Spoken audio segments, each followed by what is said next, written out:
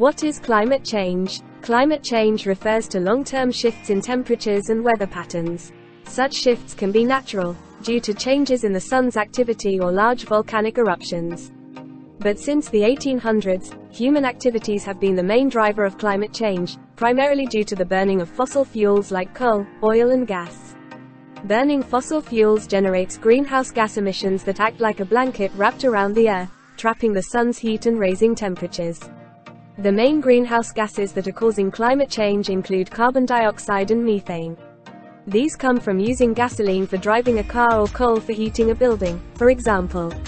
Clearing land and cutting down forests can also release carbon dioxide.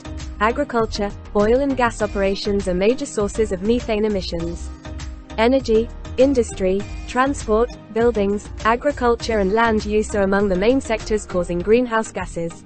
Humans are responsible for global warming. Climate scientists have showed that humans are responsible for virtually all global heating over the last 200 years.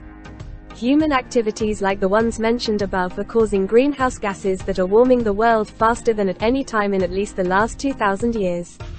The average temperature of the Earth's surface is now about 1.1 degrees Celsius, warmer than it was in the late 1800s, before the Industrial Revolution, and warmer than at any time in the last 100,000 years.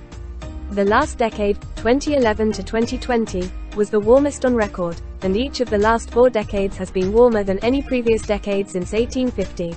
People are experiencing climate change in diverse ways. Climate change can affect our health, ability to grow food, housing, safety and work. Some of us are already more vulnerable to climate impacts, such as people living in small island nations and other developing countries. Conditions like sea level rise and saltwater intrusion have advanced to the point where whole communities have had to relocate, and protracted droughts are putting people at risk of famine. In the future, the number of climate refugees is expected to rise. Every increase in global warming matters. In a series of UN reports, thousands of scientists and government reviewers agreed that limiting global temperature rise to no more than 1.5 degrees Celsius would help us avoid the worst climate impacts and maintain a livable climate. Yet policies currently in place point to a 2.8 degrees Celsius temperature rise by the end of the century. The emissions that cause climate change come from every part of the world and affect everyone, but some countries produce much more than others. The 7 biggest emitters alone accounted for about half of all global greenhouse gas emissions in 2020.